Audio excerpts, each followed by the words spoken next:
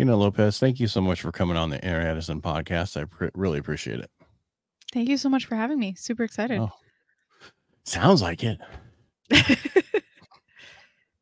Anyway, we were talking before we went live, but my question is, Inner Edison is about your greatest accomplishments come from your greatest defeats. And my question to you was, do you have any? And your answer was burnout. And you started to get into it, but I'd like to take you from that, right, from there and go a little bit more. Yeah. So I'm going to bring you back, I would say at least 3 or 4 years ago, actually. So I've been in this online business game for a while now, but what's a while? Because you got to be like, what, 23? 24. So I actually had my business when I was in college. So I had a coaching business, did really well. And so how did you, and let's go there. Who did you coach when you were 18 in college? And please, if I come off like an ass, I'm not trying to, I'm just trying to understand. Okay. So. Yeah. Okay. So then I guess it's good to even bring you back even further. So I always had a business, whether it was in elementary school, high school, whatever. In high school, I had a henna business and we did events, street festivals. We did an event at Google. We did bridal parties, everything like that. I originally, knew how to get sales from marketing, knew how to do that. And originally I thought to myself, like, hey, I should help henna artists. And then I realized very early on that henna artists don't really want to do this as a business. They want to do this as a hobby. And I was like, well, I love the coaching space and I love like helping people and I know how to get sales and clients through social media. Like, let me see if I can help like life coaches as an example. And so for at least 2 years, I was like helping mindset coaches, life coaches, anything within that space, helping them get their first clients and really start their business and really leveraging social media marketing to, make their first $10,000, $15,000 and so on. Right. And so that was a great run in terms of like, I actually legitimately I had a client and she came to me. She was charging $50 for a group coaching program. And I was like, no, let's not do that. And so by the end of us working together, she was actually charging $3,000 plus. And she was actually signing on clients, doing sales calls and actually, having a whole business. And it was very rewarding to see that. And so I had, as a coach, it's always great to have a coach yourself. So I, fell into the traditional advice of like, when you have a coaching business, you should do sales calls. You should pretty much do everything in the business. And it was a lot in the sense of like, it can be great money. It can be very lucrative, like to bring in thousands of dollars a month as a college student. Like that's not common, right? Especially among my peers. And I was doing that. But they don't tell you like the cost in terms of like the time and the energy that comes behind the scenes, right? And so what I mean by that is like doing everything from the constant sales calls, from the actual coaching calls itself, to the customer support, to the marketing. Like I was a one-person business for a while, and then I hired a team, a bunch of virtual assistants to help me out. And then that was great. But then I started becoming a manager and I didn't really like that aspect of the business. Like I was just like, I just want to serve clients, but there's just so many other layers of this business that I just didn't want to do. And it was ironic actually when I had this, this failure, I would say, I considered it a failure, was I made the most amount of money in my business within one specific month. And I was like, wow, like that's pretty cool. I've always wanted this. And my mindset coach at the time, she called it a money hangover. And if you're not familiar with the money hangover, it's essentially where you chase money for so long. The moment you get it, you just kind of want to get rid of it because you're so used to not having that the moment you do have, it seems foreign. And you just want to go back to reversion to the mean of what you're used to of not having it, right? And so I did not credit what got me there was actually working less. Like literally, like I was about to give up for a while. And I said, screw it. Like, let me just work less and just, if it happens, it happens, right? It was a lot more calm at that time when I made that decision. And I made more money than I ever thought. And I was like, wow, this is pretty cool. But I did not credit that it was the working less part that actually got me there, where I was like actually in flow. And I worked harder. And I was like, oh, like, again, that fear of like, I won't get there again. I have to keep pushing, pushing, pushing. And then I had 20 sales calls, probably back to back. And every single one of them said no. And I was like, what the hell is this? Like, I know how to close sales. I've closed multiple six figures in sales. Like, I know how to do this. Like, why is this not working? Right. And I just kind of realized, I hopped in a call with my coach at the time, and she said, she's like, are you burnt out? And I was like, what is that? Like, what do you mean burnt out? Like, describe that to me. And so she was explaining it to me, and I was like, oh, is that what I've been feeling? Like, I didn't know that that was like a legitimate thing. And so it was almost like her telling me that that was a thing almost gave me the permission to allow myself to even feel that. And then once when I recognized it from like in my system perspective, like it was just almost overwhelming, consuming. Like I could not get out of bed, and it was like hard. And I was just like, I only had the energy to serve my clients at the time and finish out my coaching contracts. And I actually said to them, I was like, I'm not accepting any new clients. It's pretty easy to close a coaching business. You just stop accepting clients. I only had the energy to serve out my current clients that I had. And that was that. And so I took a 4-month mental health sabbatical, and I just, that's all I had. That was literally, I just healed and did a lot of therapy, did a lot of like self-exploration and all these things. And I kind of realized, like, you know, once you're an entrepreneur, it's really hard to like not do anything. And as much as I gave myself enough time, like I really missed business, but I didn't want to come back to a business that had all those things. And that's when I decided coaching is not something that I want to do anymore. Like, I love it, but I don't love all the energy behind it. And I was like, how do you still solve and still serve at a high level to a mass amount of people without having a ton of calls in your calendar? And that's when I was like, oh, content creation, like that's pretty cool. Like writing on Medium, like the internet, like let the internet do its thing. And so that's where 3 years ago I decided to write on Medium, build my audience over there. And like, the internet's very humbling, right? Like you literally, everybody has to start from zero. All your big creators that you love now, they all started from zero. And so that's where I restarted the business, and I was like, okay, I'm going to teach everything that I know from everything I've learned into content creation. And so I made the deal with myself where, like, if we're going to do this business, there's a couple non-negotiables. One of them is no sales calls. I don't like client cash injections. Like, it's great because it is a cash injection, but it is unsustainable because every single month you're searching for a client. And so my alternative is daily passive income streams. How do I, ramp those streams up? Second one is I don't want a large team. I'm honestly good with myself and one virtual assistant. We're doing pretty smooth sailing, right? And the last thing is I want it to be completely automated. So I come from an automation and tech background as well. And so I love no code. And I'm like, how can I really automate at least in 80% of the business and have the VA take the remaining 15 and I only work on 5 so that I can take a month off, still make money, and not worry about showing up for anything. And I did that last year. I took a month off to travel Asia with my family and came back. The business did really well. And yeah, the rest is history. So is there a certain niche you specialize in? So for me, I help creators build an automated content business because, one of the things that I noticed is there are a lot of big gurus in the space that will say like, oh, I have everything completely automated, but done, right? But like majority of the time they have a big VA team or they have a large agency behind them that helps them run the show.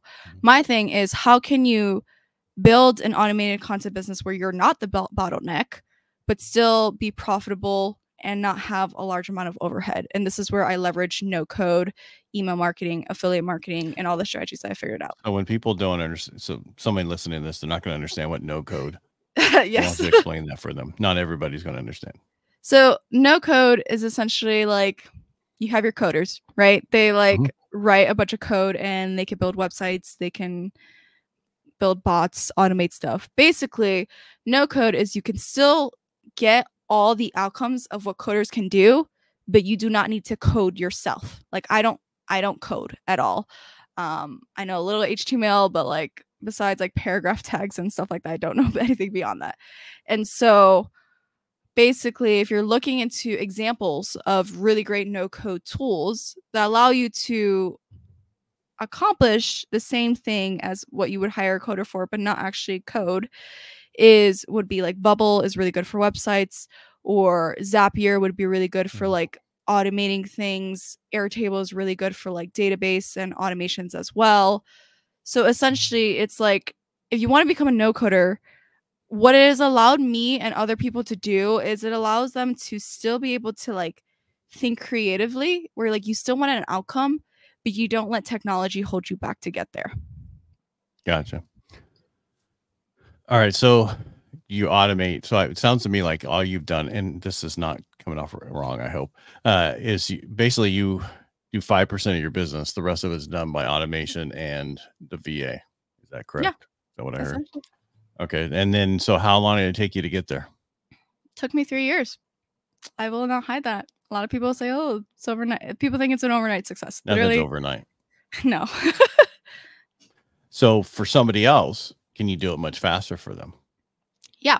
So I'll give an example of the 3 areas that I think is really key to building an automated content business. When you think about a creator, whether you're a creator or even a coach, as an example, anyone who creates content is in some ways a creator, right? The sheer amount of content that you need to do in order to get an ounce of recognition is ridiculous. And so I'm not trying to come off salesy or whatsoever, but I created something called our daily content generator. It's literally $9, and there's a reason for that. Basically, what this daily content generator does is, if you're a creator, you probably have a whole library of content that is going stale and is like does not see the light of day after it's posted, right? It'd be a shame if it went to waste. So what this daily content generator does is it automatically pulls a random piece of content within the source library, leverages AI and automation to repurpose that content to Instagram Reels, to Facebook, to YouTube Shorts, to Twitter Threads, to LinkedIn posts, all these things. And it's an automation that you embed into your business. And then it goes every single day. Literally, hence the name, a daily content generator. That's one aspect where it's like, if you want to automate your content repurposing, because content repurposing takes a large chunk of your time, because you could create content once, but to repurpose it is like, oh my God, it's ridiculous, right? And that's the first thing wherever I tell creators, I'm like, you gotta automate that, because that will give you at least 20 hours of your time back per week, right? The second thing is lead gen, right? Every business has lead gen, whether it's like getting sales calls or, you know, building an email list, however you see, you know, your channels to make revenue, right? For me, it's like email list. And so I'm a big believer, and it's ironic as a content creator, but how do you grow your lead pool without relying on social media? Social media is great, but it's unsustainable in my opinion, and it's very risky from the perspective of, like, as an example, actually a couple days ago, my account accidentally got flagged for a spam filter, and I had to reach out to customer service to say, like, hey, what is wrong here? And they're like, oh, it was an accident, sorry, like, we restored everything. That is not a position that you ever want to be in, right? Especially if you spend 3+ years building an audience on social media. With the click of a button, it can be gone, right? And your business is gone. And so this is where we leverage strategies like collaborations. How do you automate your pitching, your promotion, and those collaborations? And I have a course that talks more in depth on that, because it's solving the problem of like automating your lead gen so you can add hundreds of email subscribers without having to post on social media. And then the last piece is monetizing and automating the nurturing and monetizing. And this is where you get into like email automation. If you want to make daily sales in your business, you need to do daily selling. For you to do daily selling, you could take the route of daily sales calls. That's not enough. That's a no for me, right? So this is where email comes into play. And a lot of people think that email is dead, but it's not. No, this is where you can automate your selling via email. And so that's exactly what we do. No texting? I have been debating texting. I Seriously. see. For me, I would, and just so you know, so I own a mortgage company, so I get like 600 emails. I have another email that's for this. Uh-huh. And I'm starting to get 300 emails a day. Right? Oh There's my just goodness. no way to go through it, and you could have an assistant go through, but it's worthless. It's just my main one is I wait for one of my staff to go, "Did you see that email?" And then I go find the email. That's how much it is. But it's so for me, right? I wrote a book called Financial Freedom: Building Personal Wealth Through Homeownership. I'm told Mhm. I need to create a course on that. I also need to create a course on podcasting. It's just so much. Mhm. Right. And then, it's easy. Just watch this thing. You can, and it's like, no, I need someone to tell me what to do and how to do it, or at least break it down for me. I'm great at creating content. I'm great Mhm. at talking to people on the phone. I've done that for years. I have the right voice for it. Other people don't have the right voice for it. Mhm. I do really well by that. You don't like that. I thrive off of that. Mhm. You follow me? There's the difference, which is that's okay. But I wouldn't mind making those sales calls. I don't mind getting a no, because if I have to get so many no's to get a yes. I've learned that years ago. Yeah. But I've been in sales a lot longer than you have. I've probably been on this earth at least twice as long as you've been. Yeah. But it's just, but whatever works for you, and that's what you've done. You automated, and that's what I've learned over the last 3 years, especially a year and a half, how our business got destroyed because of, and this is not trying to get political, but because of interest rates went so high, that Mm. passive income is so important, to have nothing tied to where you have to work every day to get that income. And that's my plan to get more of that. And I've done a lot of affiliate marketing, but it still takes time. It's not Yeah. overnight. No, I mean, like I mentioned earlier, this is a 3-year process.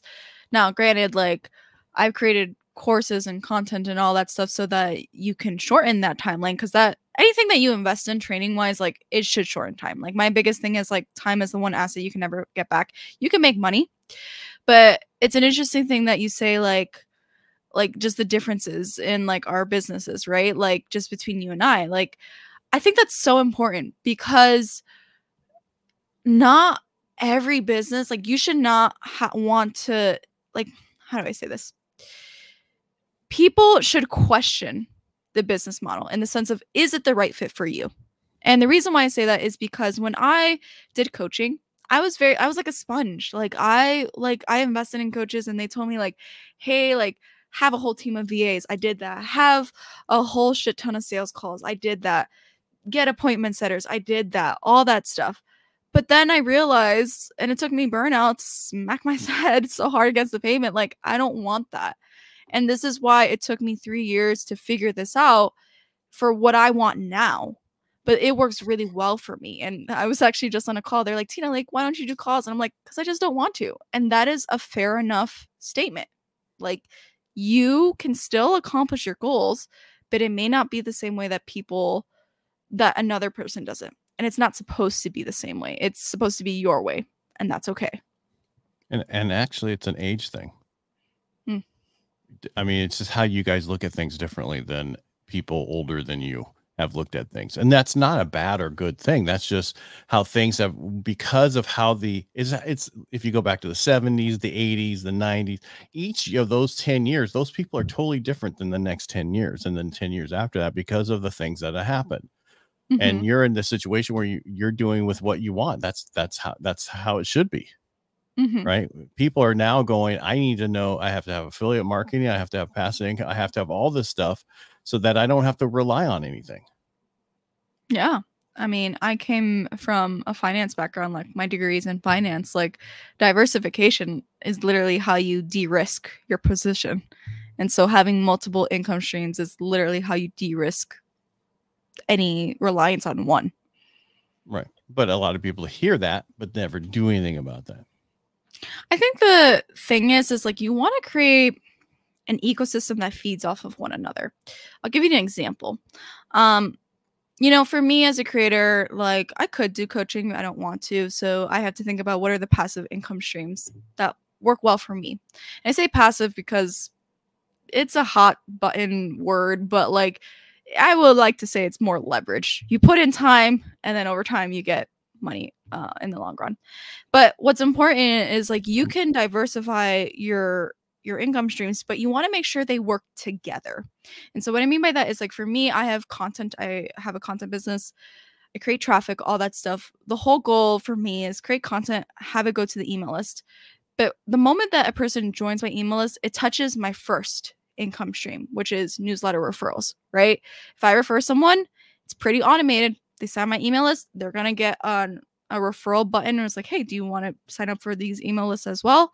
Great. I get a couple of dollars for that as well. It's the first thing. And then I'm creating a second thing where this is a funnel. It's pretty simple, like a limited time offer where the person signs up for the newsletter first, then they're going to redirect to a specific landing page for one of my digital products, right? They buy the digital product. Great. Now here is the affiliate recommendations that I'm going to recommend that actually work really well with the product. Obviously, I'm a big believer in them because I use them myself, and that's why I'm promoting it to you. But do you see how I'm creating an ecosystem where one feeds off of another? I think that's the key piece. People want to do everything, but they are not figuring out how to link them all together so that it becomes easy for you to leverage everything. If you put all your buckets, if you're focusing on too many things, that's where it gets difficult.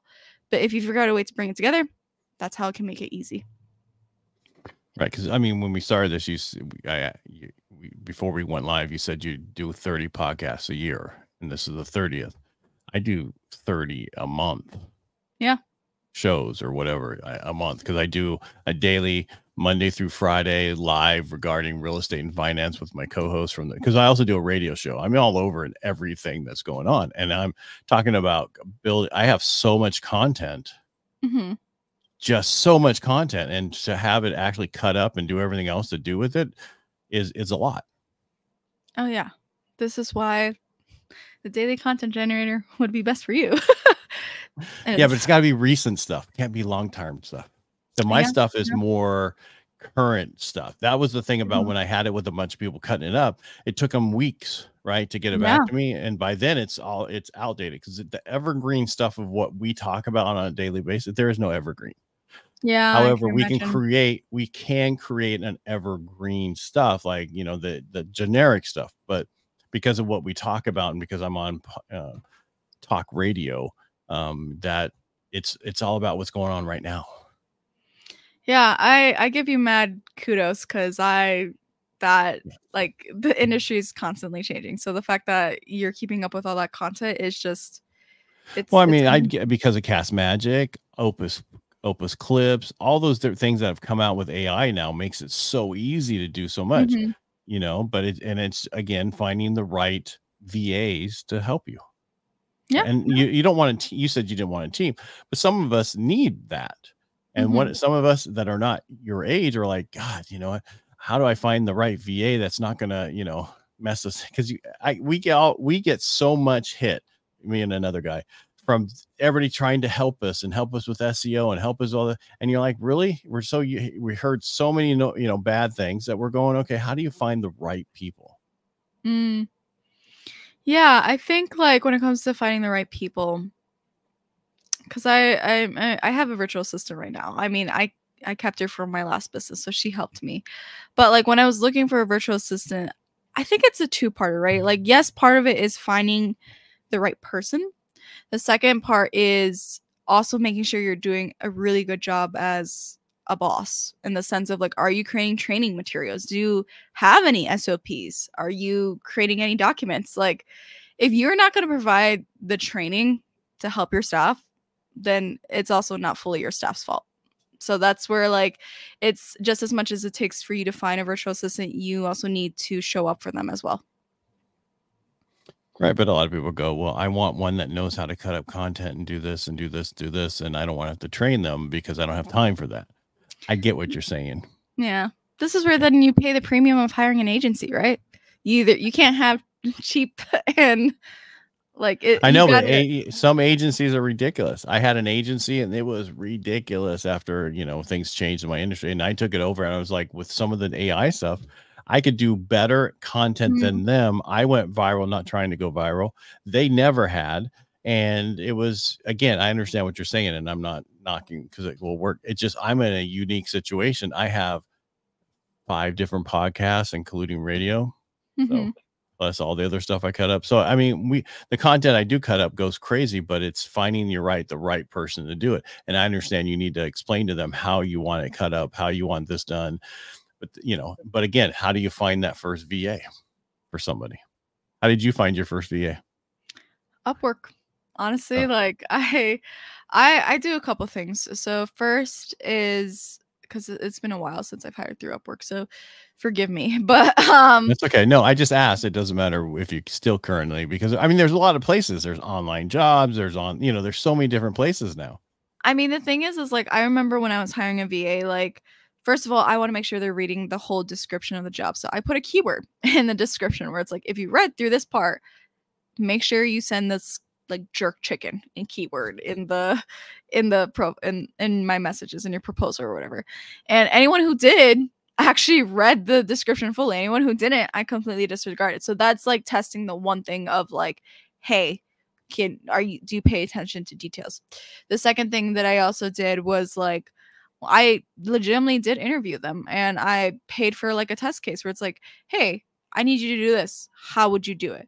Or an even better question is like, if I'm not available and we have this problem in the business, what would you do? Questions I'm looking for is I'd look up on Google. That's the first start. Or I'd figure this out. And so having like, and you could pay anyone to do something, but Mhm. it's really hard to find someone who can think, which is not meant to sound mean, but like truthfully, like finding someone who can think and be resourceful and think on their feet, that is where the value is in paying them. Because then the goal is you want them to essentially be an owner. Like they're the owner of their responsibilities and tasks, but hey, they're also going to help figure it out. And if they figure it out, great. You don't need to. Like nobody likes to be micromanaged. I don't like to micromanage my virtual assistant. I'm like, this is the problem.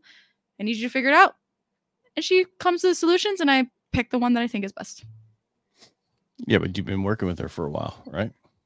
I worked with her a couple years ago and then recently I just hired her back on. So I would say month 2 since bringing her back. Oh, really? Wow. Yeah. Full time, part time. Part-time. Because like automations cover 80% of things. Well, if you need somebody for the other part time, have her call me. Yeah.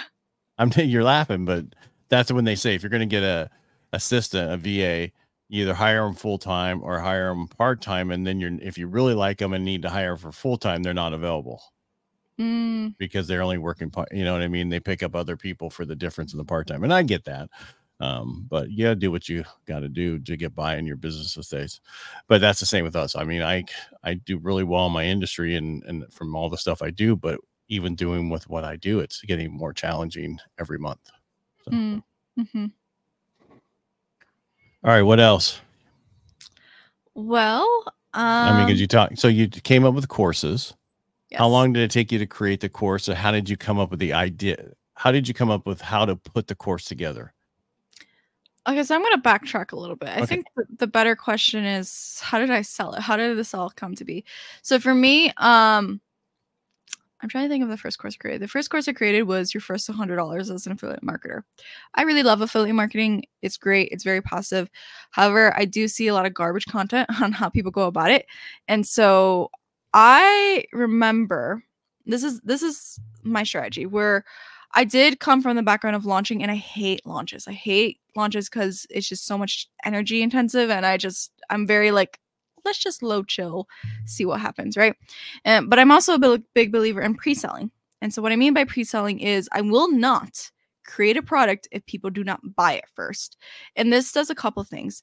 First, it validates the idea. So many people create courses, products, whatever, even physical products, and they do not validate if the market even wants it, right? And then they end up having either huge inventory or a course that never sees the light of day, right?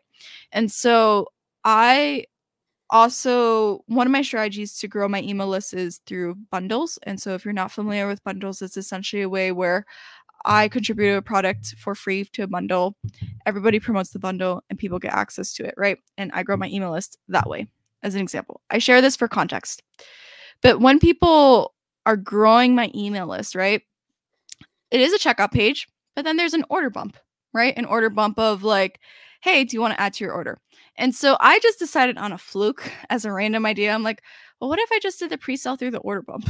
And like, I just wrote it out and I was like, literally maybe it was like 5 sentences. And I was like, this is my pre-sale. This is the outcome that I would like to do. And this is what you get. That's it. Right. And since it's a pre-sale, I gave exclusive pricing for the order bump. And what that did is allowed me to test cold traffic because I don't know these people on the from the bundles.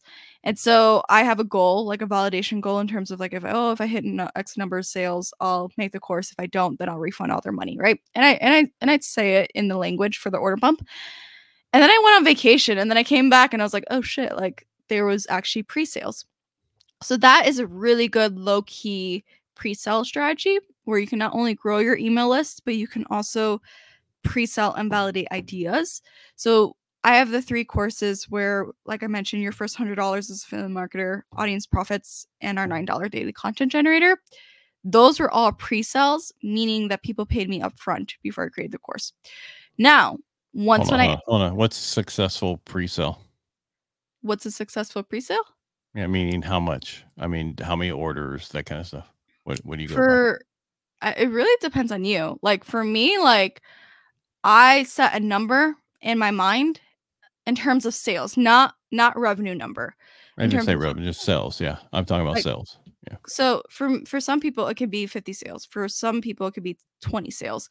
It really depends on what is a good enough number of students that makes you feel like I'm good enough to go through that.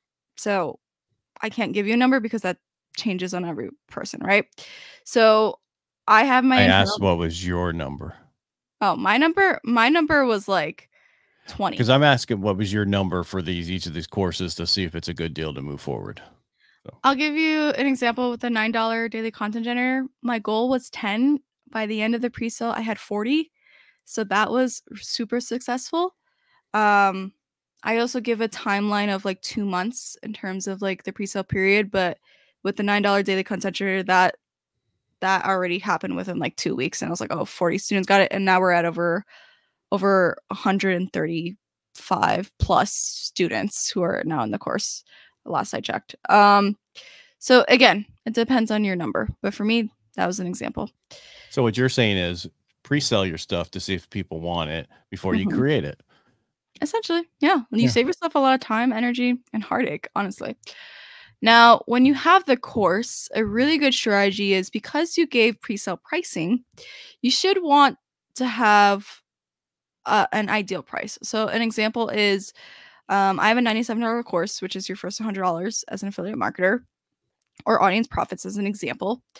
When I did the pre-sale, they probably got it like for $47 as like an idea, right? Did not create the course. But I told them, I'll by a certain date, excuse me, by a certain date, I'll let you know if the pre-sale was successful. So you hit the date. I sent an email saying this is successful. Hey, by the way, what would you want me to include in this course as well? Like, here's my general outline, but like, I would love to include you in the process, right? And so this is great because I get feedback, but I can also use it for marketing where I can say for the people who didn't buy, hey, I have 20 plus students that bought this pre-sale and they are telling me that they want this and this is what I'm going to include in the course. And I just like document the journey. It's kind of like building in public, if you will. And I'll say to them, hey, this course is going to be X price by the end of it. When I actually release it, you might want to buy it now, right? Or you might want to buy it at this new price. And so it was funny. Like I would do progress updates weekly. And every week I'd actually raise the price, like stair steps. So say, for example, I'm going from $47 to $97. Every week I'd be like, oh, we're going to add like $20 to this price. And that drives natural urgency where people like want to buy it. And then by the time the course has finished its final price, then that's when the actual like validation, the course is complete because now I'm actually delivering a course at its final price and it's completely done. And then I just repurpose all my emails that I've sent as the weekly like price hikes. I just repurpose them and I put them in an email sequence so I can evergreen it, meaning that if people join my email list at any point in time, they'll get the same set of emails at any point in time in the future. And then that's the strategy.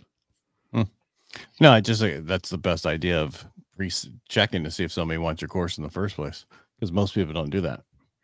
I know. I've seen it happen way too many times, and I'm like, oh my God, please don't do it. Don't do it that way, because people, it's kind of like, I don't know how to put this in a nicer way, but it's like you kind of have to change your mindset of employee versus business owner.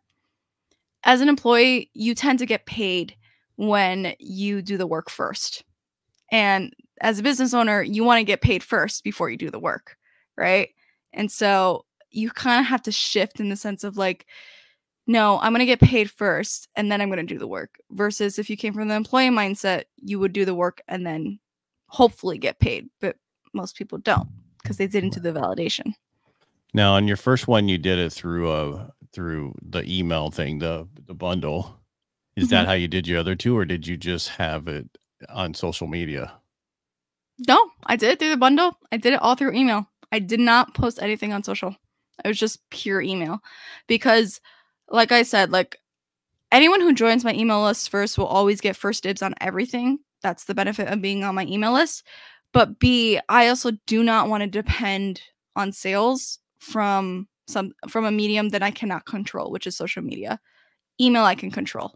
So right. No, but there's nothing wrong with adding it and getting them over to your email list to begin with. Absolutely.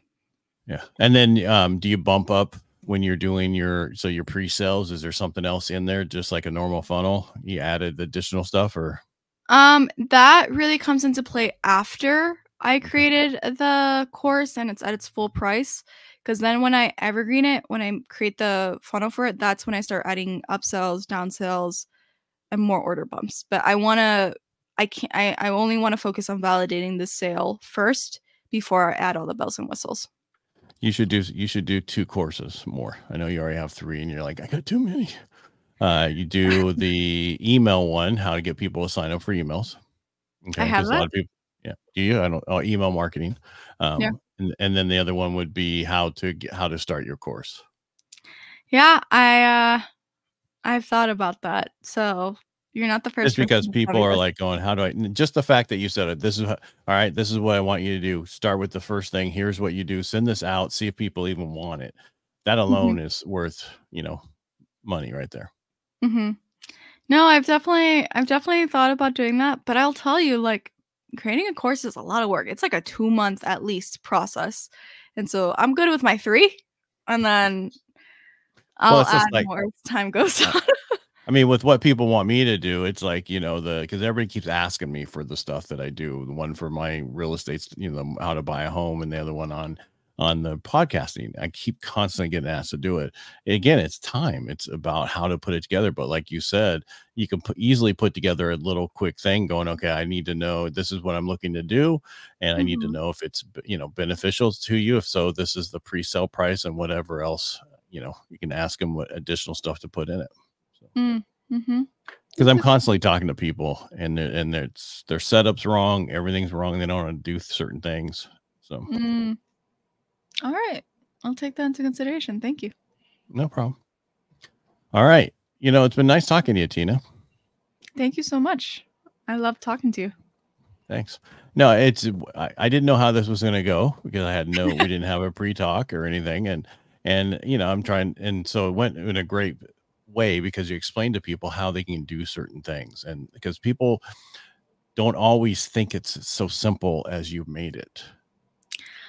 I try to go simple, and as much as possible, I think actually people have a harder time being simple than being complicated.